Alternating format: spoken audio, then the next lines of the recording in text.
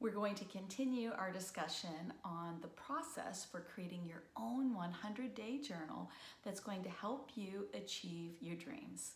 If you haven't already listened to the previous video that talks about the morning entry, please do that. I talk in that video about the journal and just the setup for getting ready for your journaling exercise.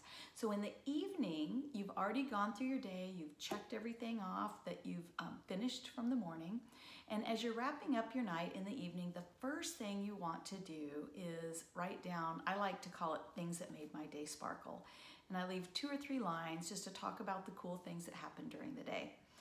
And then I leave 2 lines for, this is how I'll make tomorrow even better. Now you can change those, whatever resonates with you, but those things really stuck with me.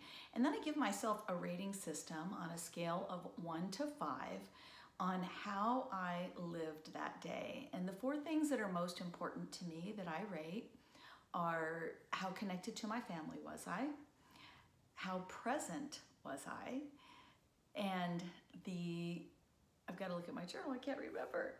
Yep, self-care.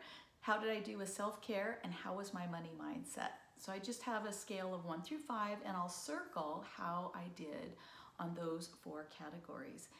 And then, and this is just so much fun, I hope you include this in your evening journal, I have a line that says, am I closer to my goals today than I was yesterday? And I have a checkbox, yes or no. And I have to tell you, I always end up being able to check yes. And that's just really empowering. Even if you just take one tiny baby step, make 1 phone call, have 1 conversation, you're moving yourself forward towards your goals and dreams. And then at the bottom, my thoughts about today. And so that's just a little reflective space where I can share anything that's on my mind about the day. Just takes 10 minutes, keeps me focused. And sometimes if I think about, let's say, self-care, skipping the gym or eating something that's maybe not healthy, I'll remember, oh, I'm going to have to give myself a lower self-care score if I do that. And it is incredibly motivating to make some good choices. So that's my evening journal exercise. If you would like to get pictures of my journal entries morning and evening, I'm more than happy to share them with you.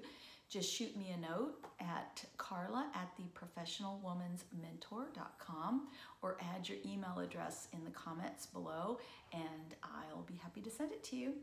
I hope you enjoy your journaling and it moves you forward towards your goals and dreams the way that it has for me.